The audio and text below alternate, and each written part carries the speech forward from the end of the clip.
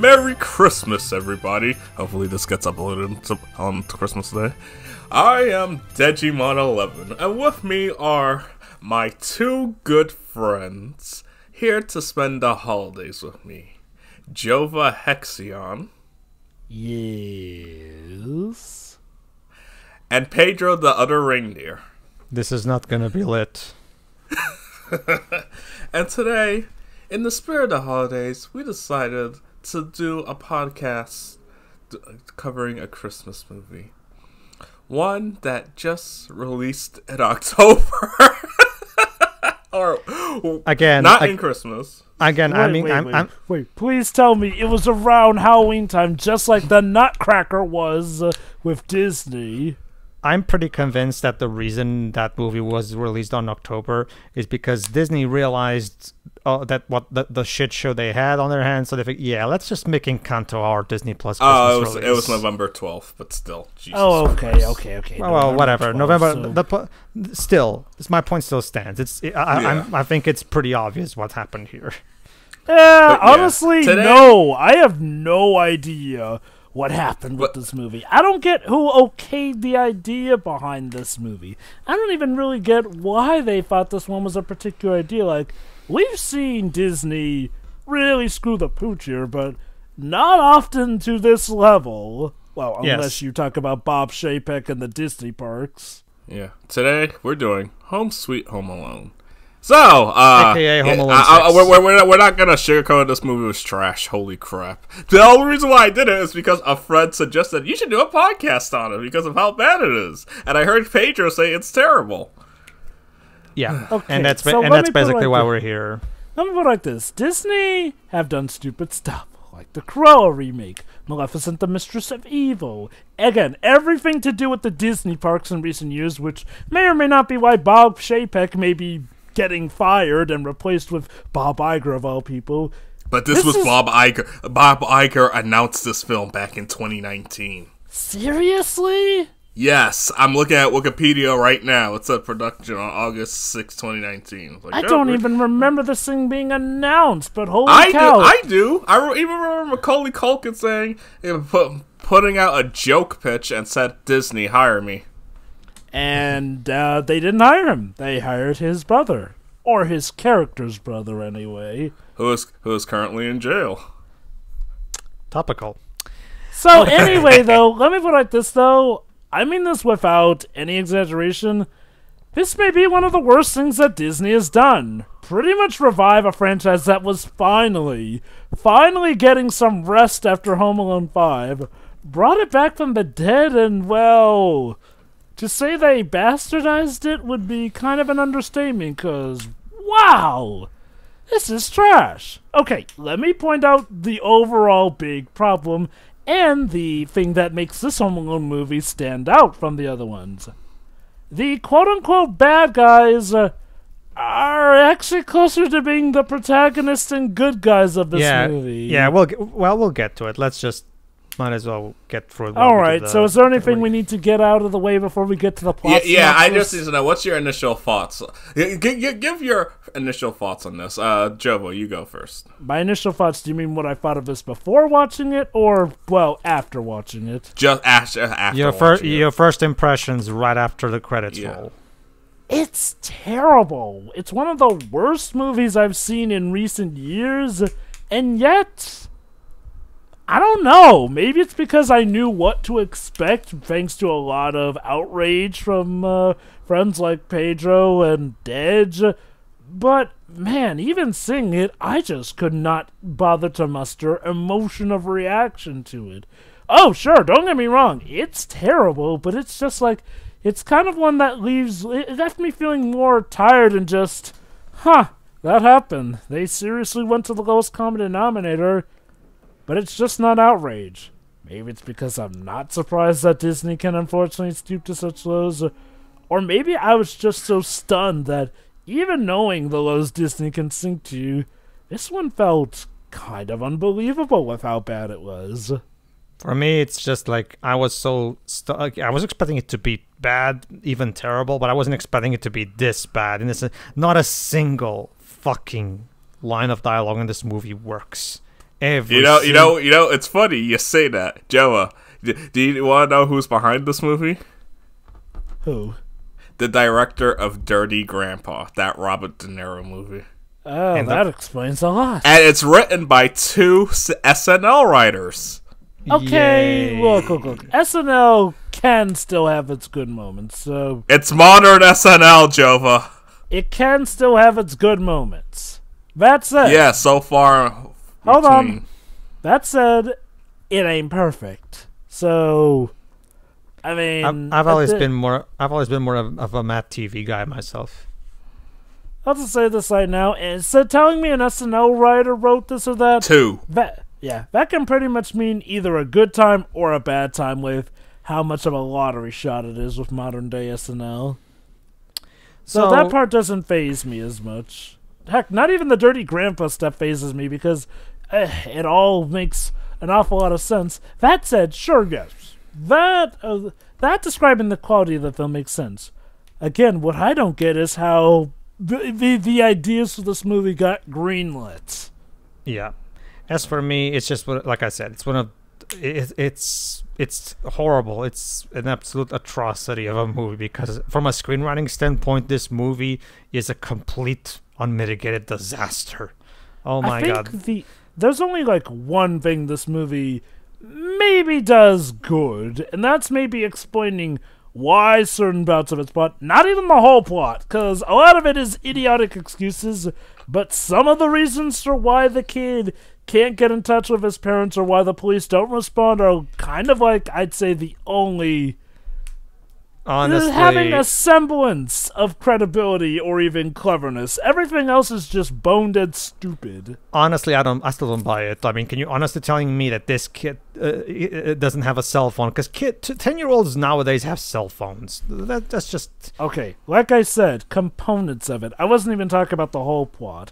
I'm talking about certain bouts here and there.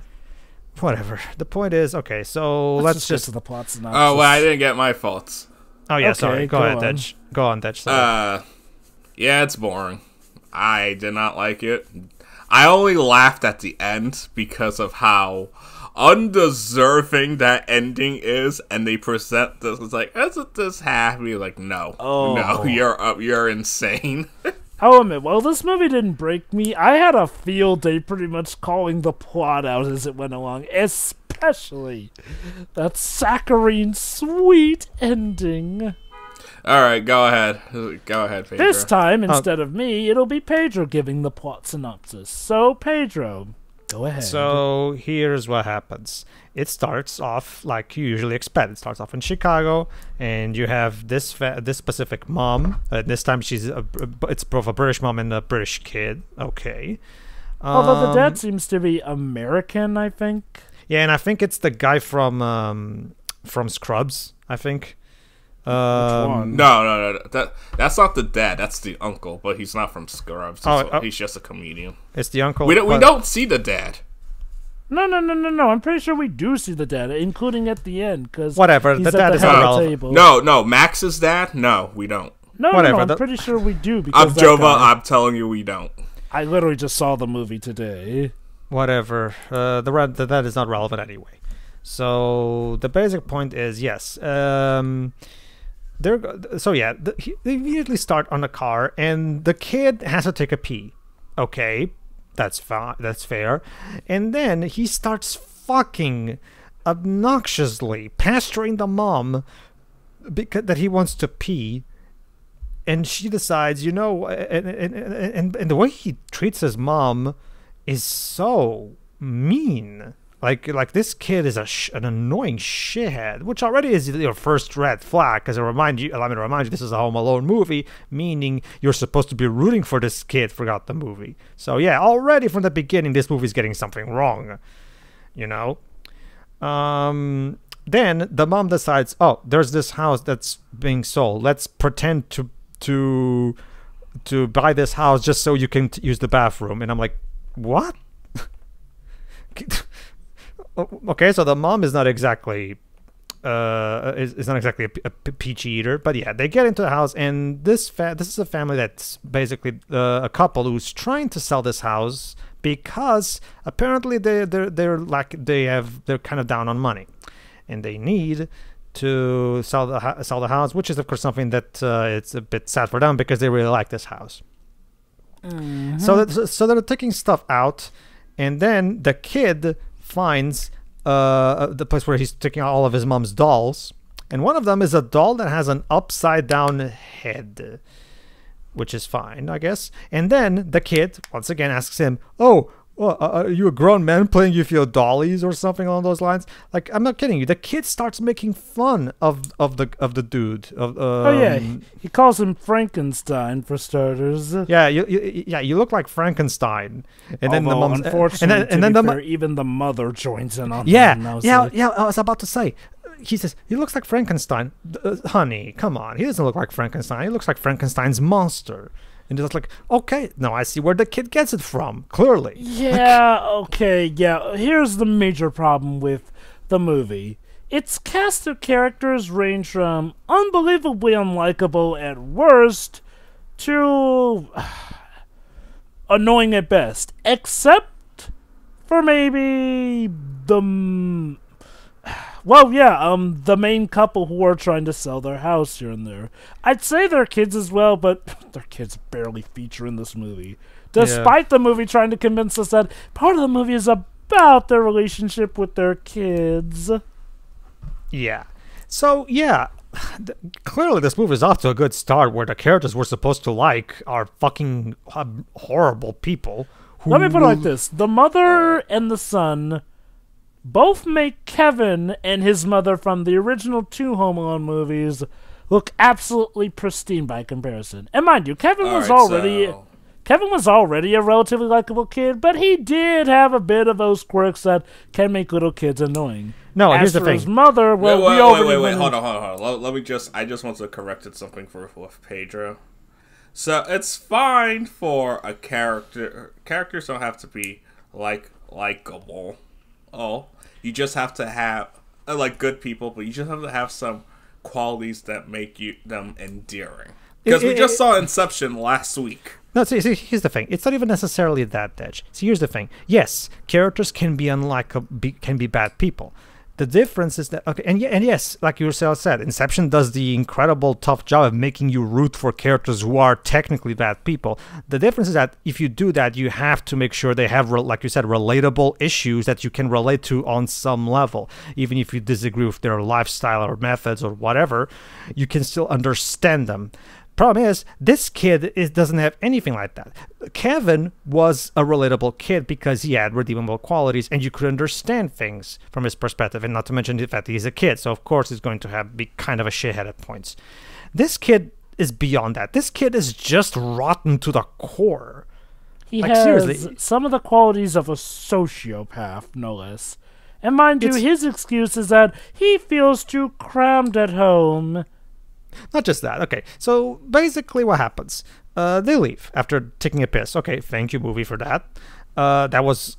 so let us recap for a moment real quick. We had a detour to take a piss and to insult on one of the least annoying characters in the movie. Yeah, clearly we're off to a good start.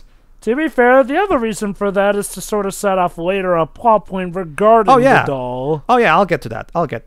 The point is, yes. So yeah, while this is going on, the parents of these new neighbors, like I forgot their names. The point is the guys who are going to be the ones intruding on the kid's house. Turns out there are some decently nice group of people who just want to try their best to provide a good life for their kids. Problem is the movie doesn't do itself any favors even with these two, because like Jova said, at best characters are annoying. And why are these two annoying despite being technically good people? Because their jokes are not funny, and that becomes of course the primary problem with this movie. The jokes aren't funny. Basically the two characters are Jeff, played by Rob Delaney, and Pam, played by Ellie Kemper here. Okay, what's their last name so I can name them properly? For the characters, you mean? Mackenzie. Yes. Okay, so the Mackenzies are a decent couple, but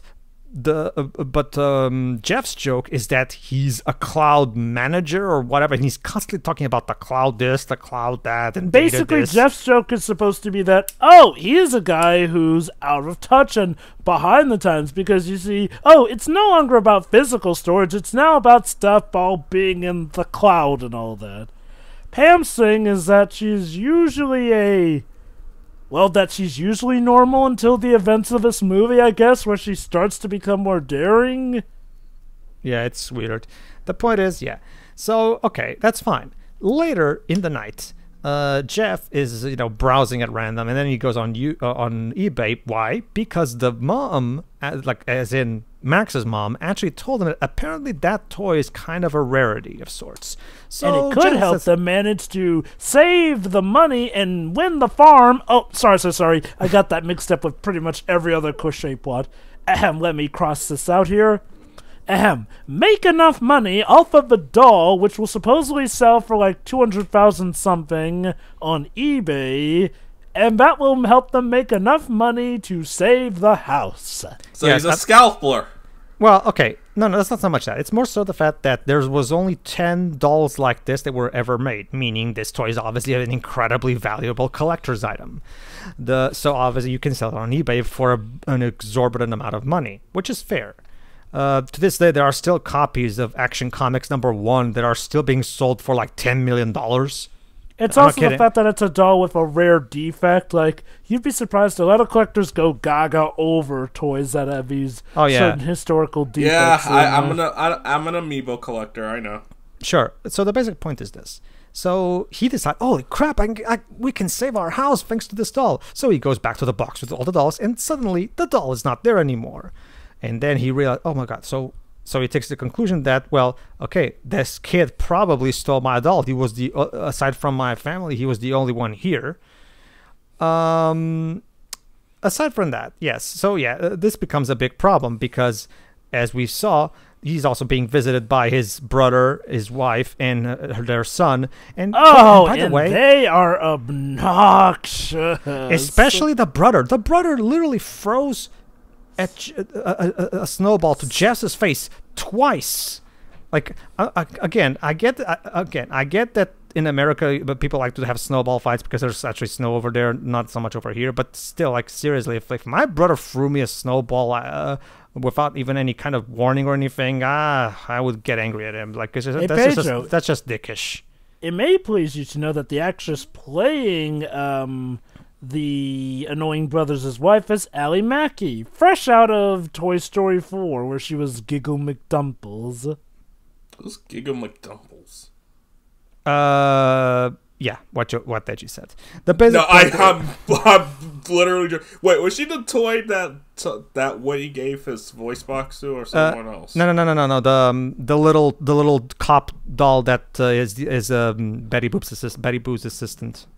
Bo Peep's assistant. Oh yeah, Bo Peep. That's it. Bo Peep. I don't know why. Also, should have mentioned that this cast is kind of a bit sad because they got some really good talent. Archie Yates. Well, okay, maybe not so much Archie Yates. He's one starting up, but you have Rob Delaney, Ellie Kemper, Aisling Bea, Kenan Thompson, the girl from Kimmy Schmidt.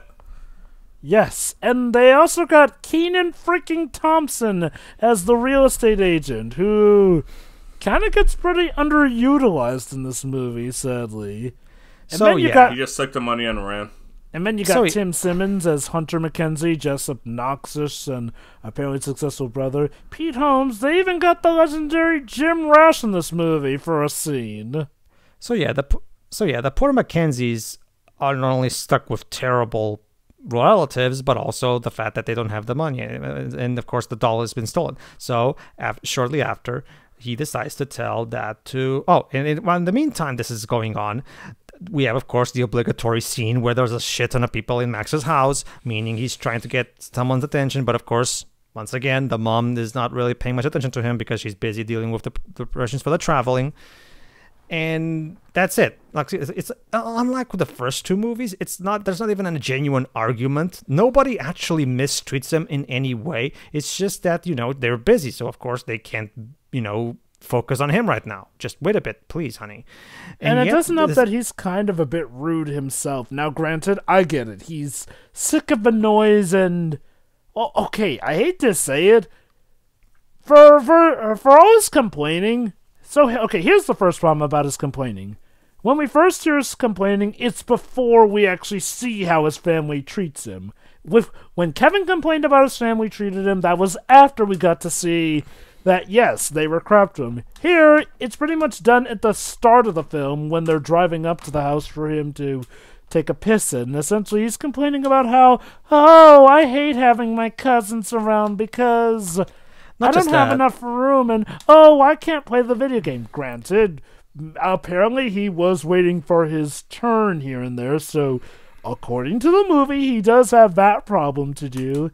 That said, compared to what Kevin, hell, compared even to what the kid in Home Alone 3 had to deal with, I have to say this. Poor rich baby with a silver spoon in his mouth. I know, right? I know, right? Not to mention, one particular, I bet this is technically inconsequential, but I have to mention it because of how bizarre it is. There's a point in that sequence where he accidentally, and I want to underline, accidentally bumps into his sister. A common everyday occurrence you have. Oh, that bit, go on. And her reply is, I shit you not. Buzz off, perv. I'm your sister. And I'm like, and like, he just tapped her on the shoulder at best. Like, what? That's all you... What? Yeah. Like, what the fuck was that? Perv? All he did was slightly bump into you. Okay. So who the fuck wrote this crap?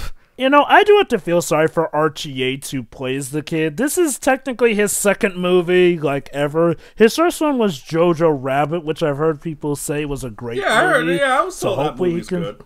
So hopefully he can stay afloat, but man, this is one that's looking pretty bad for his resume because, oh god, okay. Not only is the kid terrible, but in order to make it possible to have any semblance of sympathizing with him, you have to make his family even more obnoxious. Oh, don't get me wrong, the kid's terrible, but the family... let me just pretty much summarize all the dialogue for the family here. Oh, I hate you. Oh, you're a pervert. Oh, modern speak. We're How do you do, fellow kids? Yeah, that's basically the writing of this movie in a nutshell. We don't know how to write dialogue. We just saw people saying random words, and we didn't know how to put them into sentences. Like Uber, texting. Wow, I'm sorry. That was Well, honestly, I get where this is coming from. This may be the most pandered I felt to in a movie for quite some time. Maybe not the most pandered I felt in any movie whatsoever, but god damn, like, for people who are supposedly trying to sympathize with us, they feel like they don't know what the hell they're saying. Exactly. So continuing on with that. At the same time that this... So what does he do? He decides to go take a nap in her mom's car? Where he watches Rover and Wile E. Coyote, so did Disney have to pay Warner Brothers for that? Which, again, kind of baffles me, because if you wanted some kind of funny cartoon short, why not bust out one of the old 1940s Goofy shorts? That would have done the trick. Like I said earlier, it's probably... off mic. It's probably because Disney didn't want to feel self-indulgent. So they paid Warner Brothers to you. So they paid Warner Brothers. They must have had to have paid Warner Brothers for that. Don't get me wrong. I like Rover and Wile E. Coyote. It's just I don't know. I feel I don't know if it was a Goofy short, I wouldn't have minded personally. I feel like the original Looney Tunes shorts held up better than the Disney ones anyway. Yeah, I can agree with that. Depends on which ones you ask. The Mickey ones I can get you. I'll argue the Goofy shorts are still really hilarious to this day. I did like some of the Mickey ones, though. I'll admit, when it comes to Mickey shorts, I think my favorite ones are from the era of the House of Mouse, where they could be definitely their most zany, essentially. Hey, Disney, maybe you should re-release House of Mouse on Disney Plus. I don't know. Whatever this was. I don't know, Joe. I think the modern ones that we've been having since 2014, those are definitely the more zany ones. The insanity that goes on in those shorts, jeez. No, Pedro. Do you remember how crazy the ones in the House of Mouse stuff could get? Those, okay. You know, let's not veer too much off topic, though, because, yes, he falls asleep in the car. That is part of the reason he gets left behind.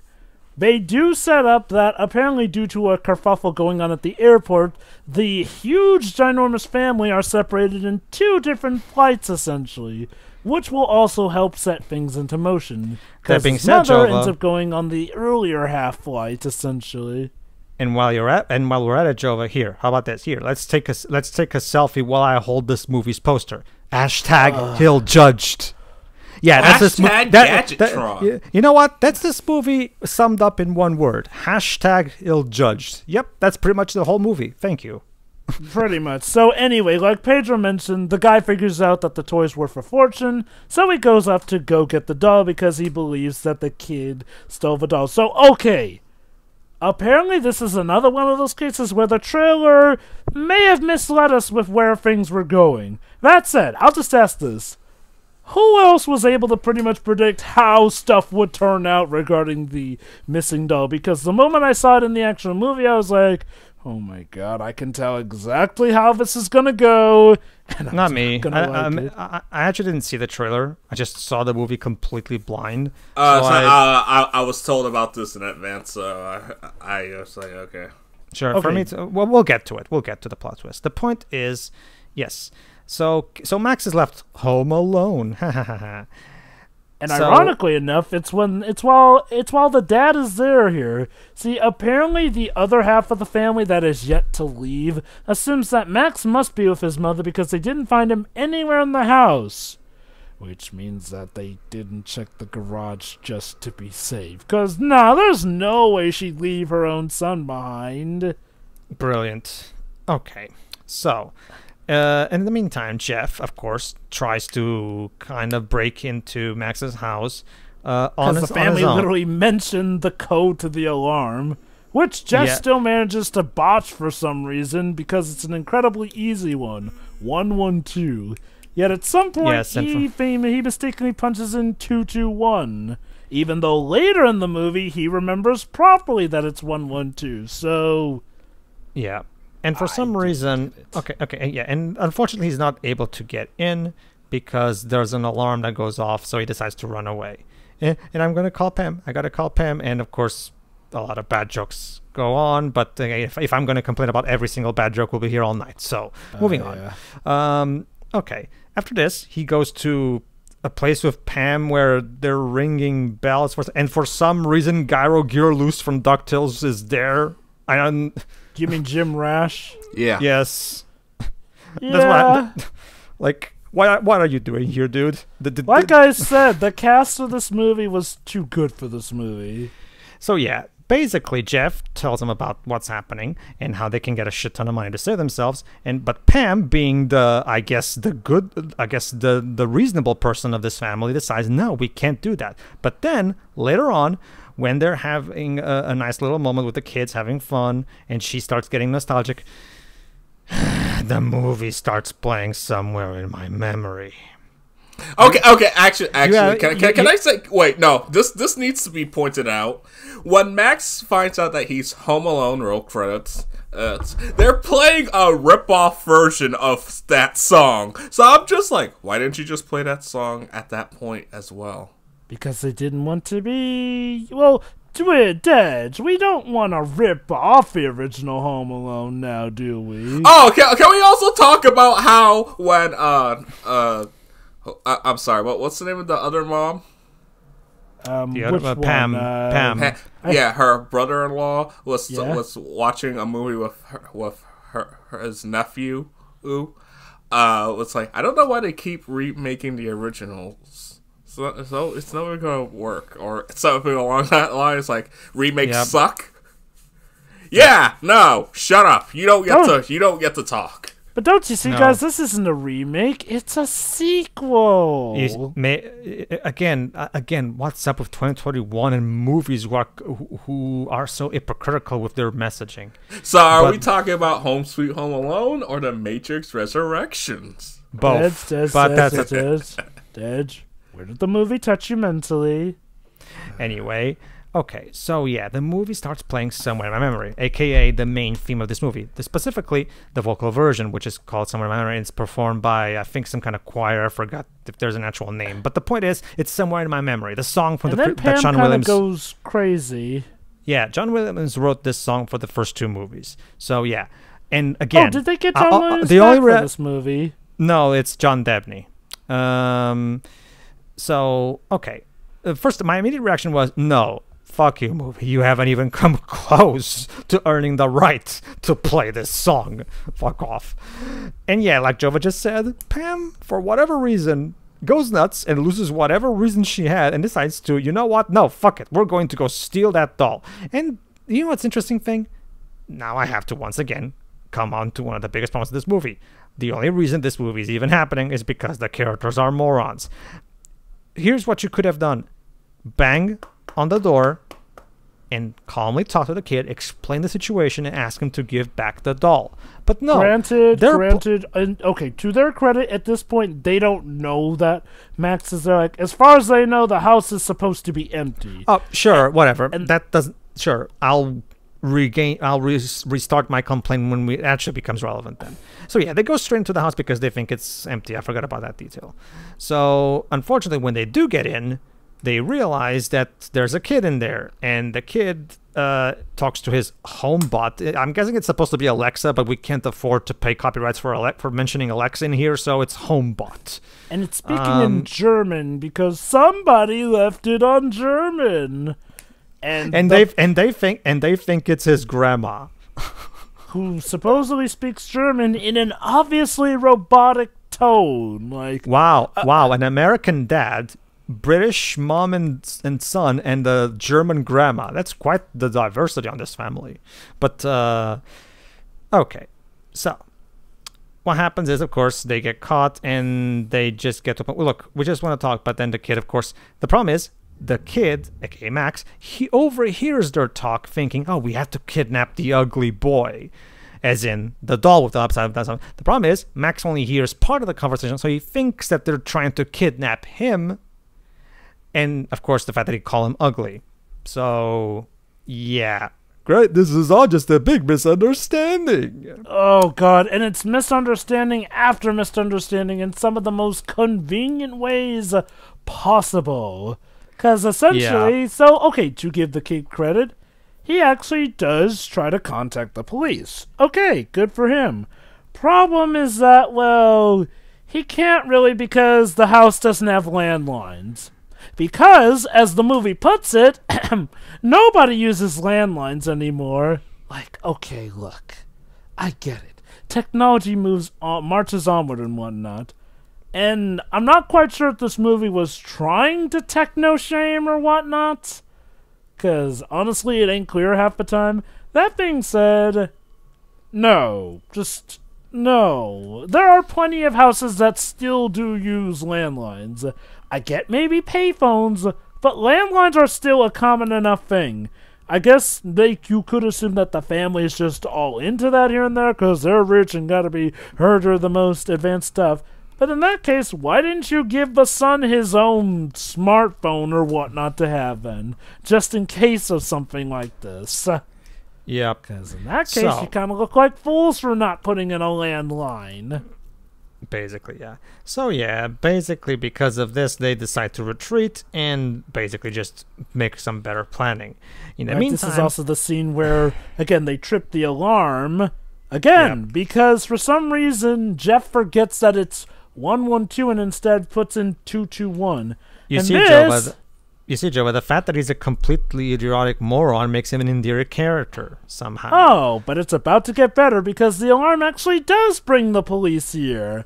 And it's where we get our big cameo. Ladies and gentlemen, we have Buzz. Yes, the Buzz from the first 2 movies returns, this time as a cop. And yeah, like Deji said, the actor recently got arrested. But whatever, we're not here to talk about that. The point is, fun fact, actually, back in April 2020, it was reported that Macaulay Culkin, who played Kevin McAllister in the first two films, would reprise his role in a cameo. However, in October 2021, he denied his involvement in the film. Like, he wanted his hands clean of this mess, essentially. Basically, So, yeah. no, we will not be getting Kevin McAllister. However, it turns out that apparently the security system is a McAllister security system. Which, Hold on, let me- okay... Yes. Okay. So, let me just get to that point then. So yeah, Buzz is called. Yeah, I get that. Buzz is called, and yeah, of course, Pam managed to convince him that it's our anniversary and that this is actually their house, and Buzz just immediately buys into what she's saying without even bothering to check if she's telling the truth or not. Oh, great cop work, dude. But then again, this is Buzz, so I guess I'm not too surprised. Yeah, and apparently it turns out that he and Kevin sort of have a bit of a running feud here, which will come into play later.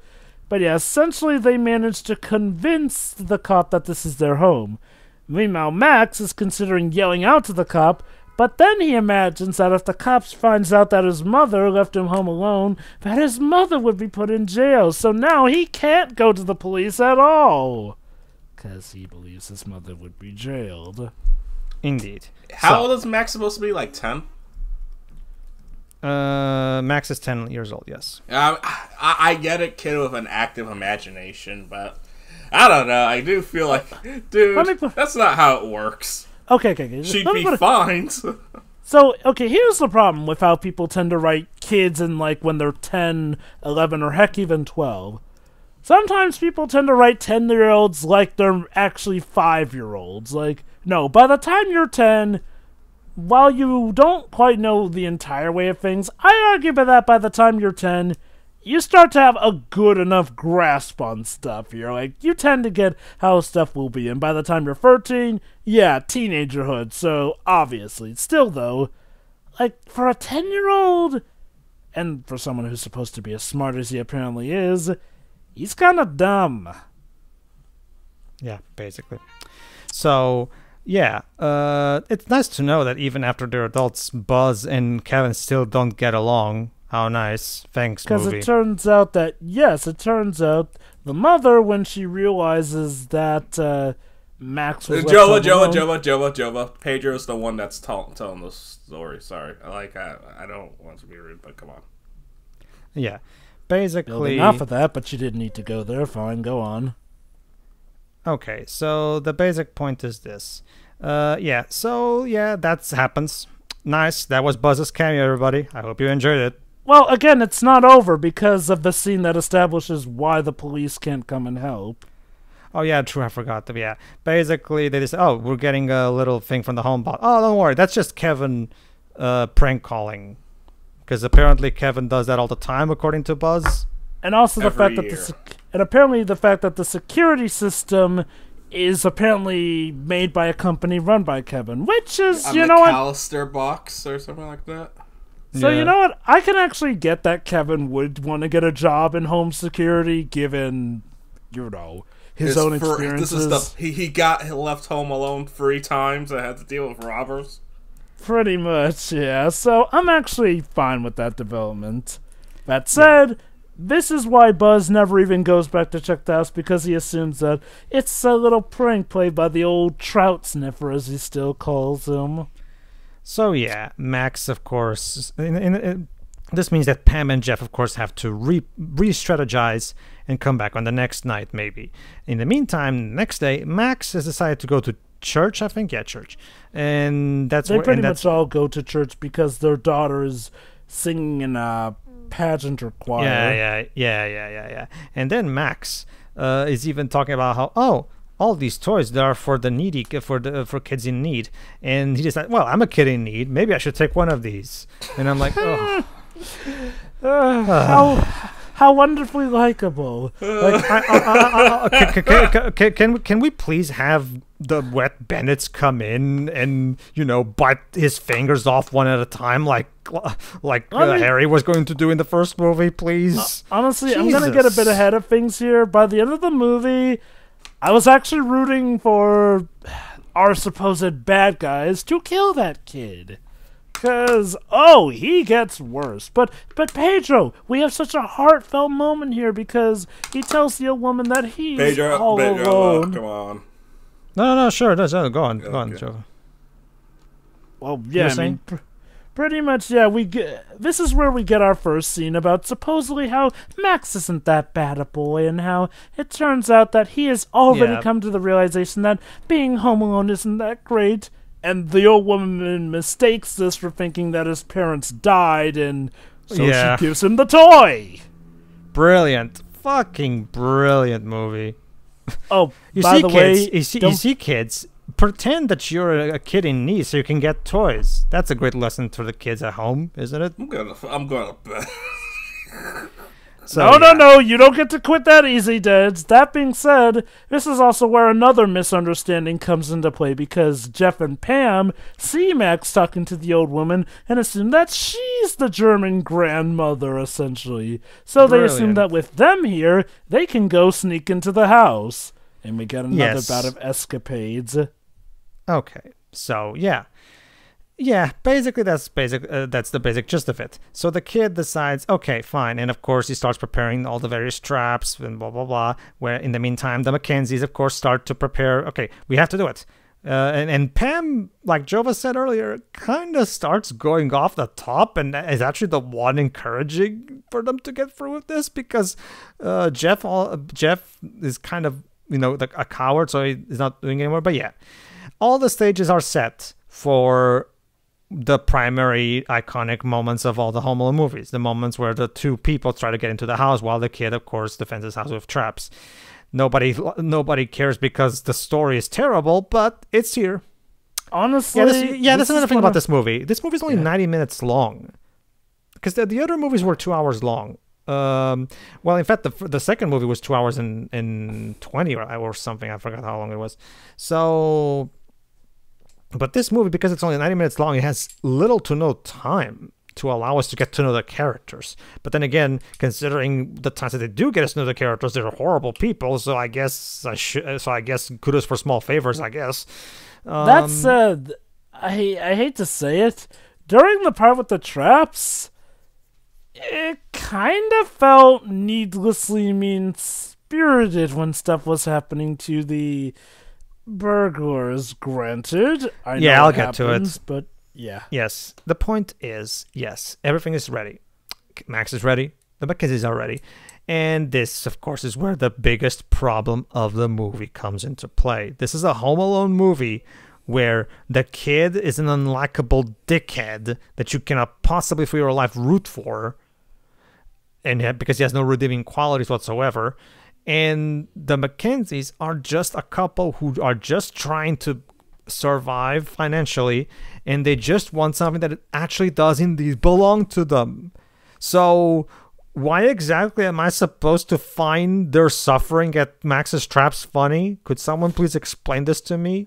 Supposedly because it was the wrong thing of them to do. That's the thing. Like I said before, now my complaint comes into play. Why couldn't you just knock on the door and explain things to him? Or even there, if he refuses to give you the doll, go to the police.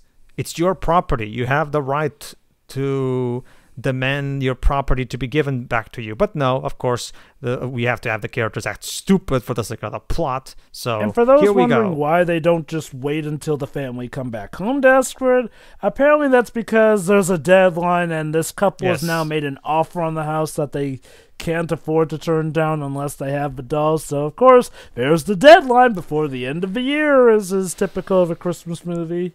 Of course. So, yeah. Of course, you all know, if you've seen any Home Alone movie, you already know how this shit goes now. Of course, they try to get along, but of course, they try to get in the house, but of course, Max's traps stop them. They get hurt, they fall, Pam steps into Legos, which hurts like hell. Wait. That's after Max sets her feet literally on fire. Yeah, see? In the same way that Kevin set Harry's head on fire. Again, Harry was an absolute bug, willing to kill a kid. The only time that Pam wants to kill that kid is after everything he's done. And honestly, I was almost there with her. Here's the big thing, everybody. Yes, comedy is derived from misery. But here's the thing. It's more complicated than just what those words is. There's more to it. What is, yes, misery, but it has to also involve karma. These kinds of jokes only work in the previous movies because the people getting hurt deserve it. Yeah, like, you know, for as bad as the Home Alone movies may have gotten, they always remembered, make the bad guys unlikable enough to warrant what happens to them, and make the kid at least reasonable enough that we can root for him. Here, they're okay. Yes, I guess it's something different, but it's different in the worst way possible. The kid demonizing the adults, he may not be the bad guy, but he is unlikable as sin. As far as I'm concerned, he is the villain of this movie, to be honest with you. I mean, I'm almost surprised that he literally didn't kill them, given... Yeah, no. Okay, look. These stunts make Home Alone 2's almost seem like they were done by a pacifist in comparison with how violent this movie is. Yeah, I'm like, jeez. And by the way... These feel like... God. It feels like something out of a borderline horror film because it's happening to the actual characters that we would be rooting for more than the kid. Also, don't you just love how what they try? Wait, did they try to break in twice or okay? No? Okay. Twice, Pedro, yes. Remember the first time they tried, it was that thing with the home bot that they thought it was a German grandma. Oh, yeah. Don't you just love how when the second time they broke into the wrong house? I forgot about that. Yeah, there's a joke where they first break into the wrong house, and for whatever reason, the people in that house have no peripheral vision or hearing, except so for they the don't baby. even. You figured that one out. The only one who notices that they're drowning in that icy pool. Yeah. Okay. So yeah, but here's the problem, everybody. The slapstick. The slapstick is not funny either because there's no comedic timing to any of this crap. Everything feels like either derivative from the previous movies or just plain not impressive or creative at all. And as a result, the slapstick doesn't work either. It's just it feels like the movie's just going through the motions, basically. Until eventually we get to a point where finally both the Mackenzies and Max are head to head, both of them with these weapons of sorts that have pool balls in them. Okay. And then and then, ladies and gentlemen, that's when Max says, "No, I'm not surrendering to you. You are here to kidnap me." Wait, what? Yes, you said you wanted to kidnap the ugly boy. And that's when they realize, oh crap, you thought we were here to kidnap you. No, I'm sorry. We're just here to get our doll. That's it. And then here comes the stupid plot twist. Turns out Max didn't take the doll. Yeah, I'm not gonna lie. Okay. The trailer seemed to suggest that he actually did take it, but when I actually saw the revelation, I was like, oh my god, they're totally setting this up. Because that's the thing, we never actually see him with the doll. So I was like, oh god. And don't you see, guys? So it turns out that Pam and Jeff did do a wrong here. They wrongfully tried to break and enter.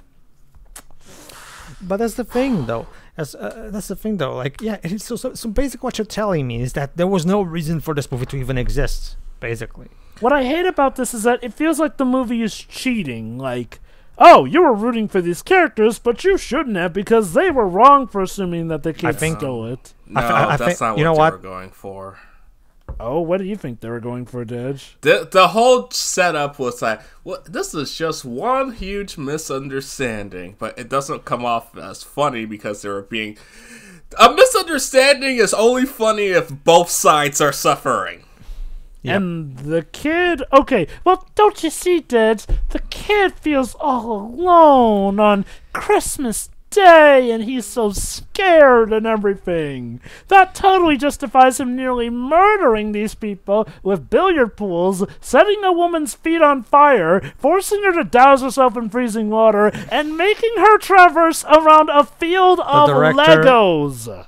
The director wanted to have his cake and eat it too. Again, I think I mean there's a great line from from Cartman in season 19 of South Park that I love, that which is like, there you go, Dan Mazer, aka the director. There you go, Dan Mazer. You have your cake. Go ahead, eat it too.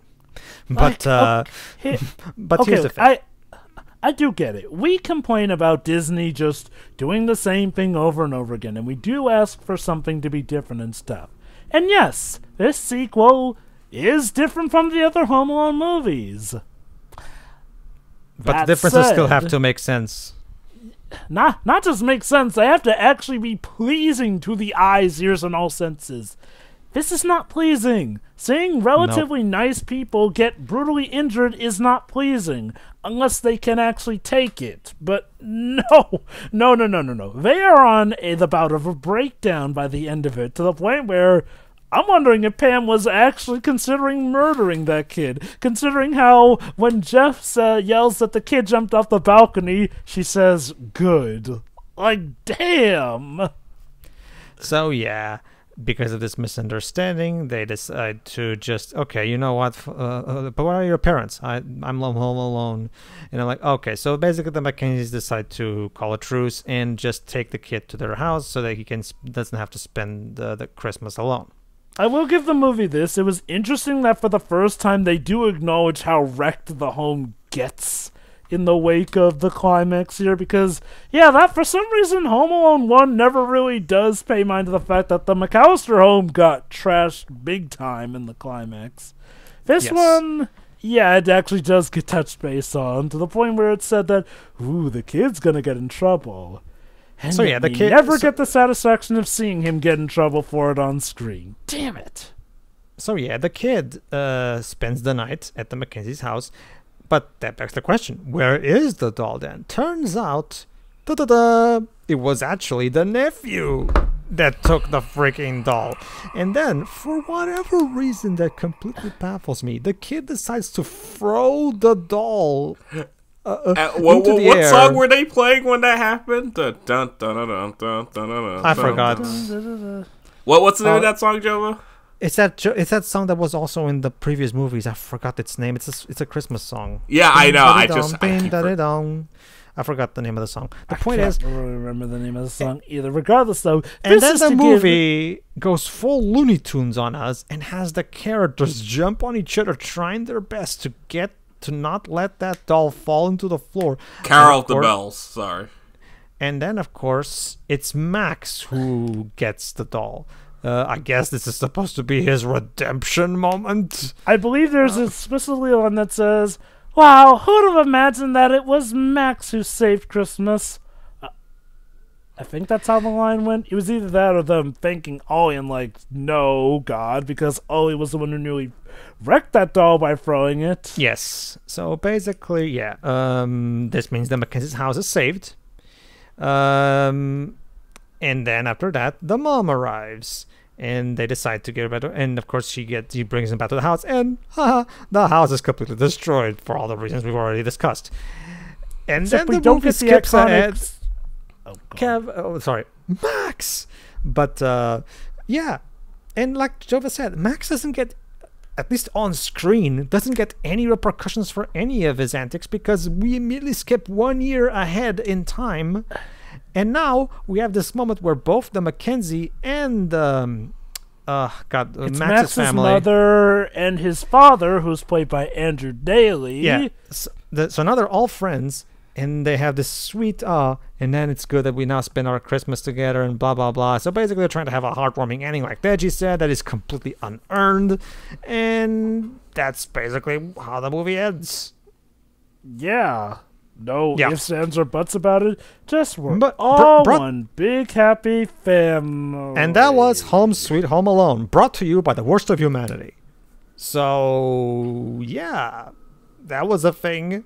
Dej, what would be the next section? Favorite scene or No, we're not doing this. This doesn't earn it. I just holy crap. What is there even left to say? Exactly. What a stupid movie this is. All right, so final thoughts. Jova. Again, hey, you know, I think I've realized what this reminds me of. School days. It's like, It's like a visual novel where the player specifically chooses the worst choices for each one.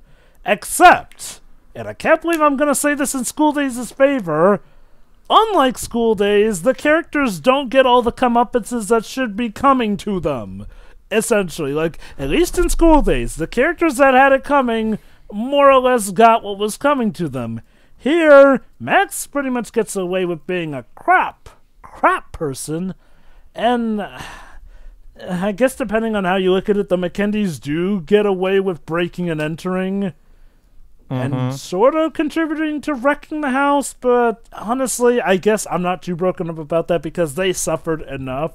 But seriously, just though, they went with the worst possible decision along the way overall. And mind you, I could see an interesting idea where it turns out that the burglars are actually the ones who do end up, like, you know, making a truce and being there for the kid afterwards, but this needed much, much better execution than what we got.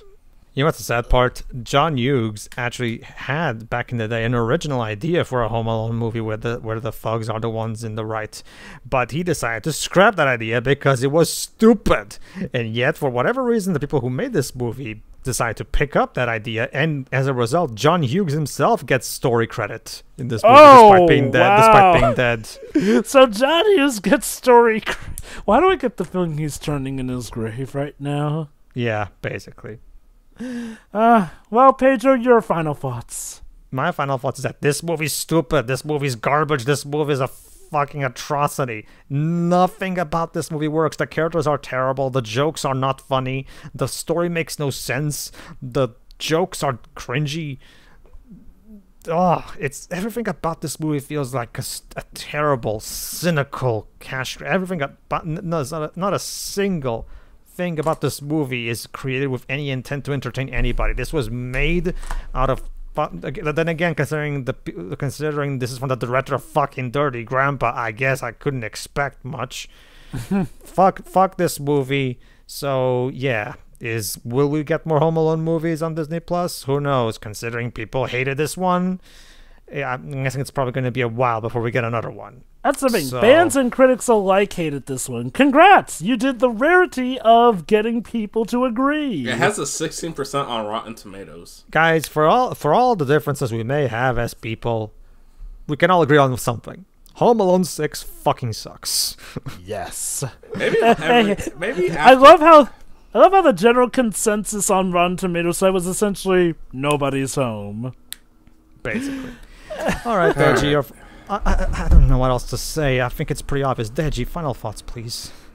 You know, the whole point about Home Alone is a kid realizing that he messed up and what he values the most is family. Yep. But the kid is allowed to have flaws, but they're not supposed to be the most unlikable pieces of crap that you actually want them to get hurt. Only to then have them turn heel face and turn at the last minute. And like the two other parents who are just trying to get by, they're not terrible people. They're just in a bad situation. But then it's like, this doesn't feel funny. It just makes you sympathize with them. This movie completely misses the entire point of Home Alone. Granted, I'd say Home Alone 3 introducing terrorists was still bizarre, even though I liked that movie, but still, what? What?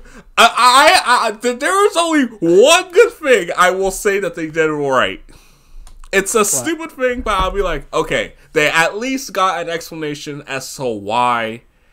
how Home Alone... Okay. The execution was bad, but at least it's like... The whole thing people were saying about Home Alone is... Well, how would a new one work in this day and age in a world where cell phones exist? Yep. And they gave it away. It's not good, but at least they kind of try to acknowledge it instead of beat around the bushes as, who cares? Yeah, basically. So that was Home Sweet Home Alone, aka, or as I like to call it, the worst of mankind. So, all right. So that was okay. I hope you enjoyed this short little podcast. I think it's a very short movie. Deji, what are we doing next when it's just when it comes to non-Pokemon podcasts? I don't know. I honestly don't know. Maybe we'll do another movie that came out this week. Something about resurrecting from its grave. I don't know. Yes. Tune in next time for a podcast of Matrix Resurrections. So, see you then. Merry Christmas, everybody. Bye. Merry Ta-ta. Christmas.